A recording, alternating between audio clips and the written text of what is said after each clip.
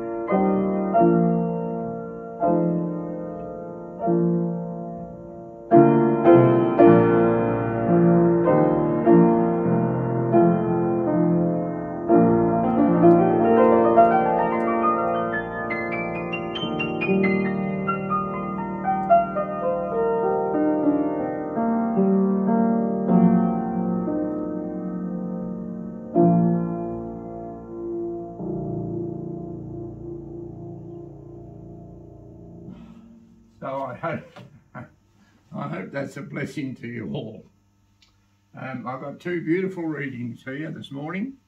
The first one is Philippians, remembering what Paul said to be, no matter what state you find yourself in, there was to be content. I've got two lovely readings, Philippians 4, 6 and 7. Don't worry about anything, but in everything by prayer and supplication with thanksgiving, let your requests be made known unto God, and the peace of God, which passeth all understanding, shall keep your hearts and minds through Christ Jesus. What a beautiful one. And the next one is 1 Peter chapter 1, verse 8 and 9. Whom having not seen, this is about the precious Lord Jesus, of course, our dear Saviour, whom having not seen you love, in whom though now ye see him not, yet believing you rejoice with joy unspeakable and full of glory, receiving the end of your faith, even the salvation of your souls. So I just commend you all to the love of God this morning, and pray God will bless my dear friend in palliative care and that dear lady and her husband who had the request. So God bless you all, and much love to you all. And I'll see you next week. Goodbye.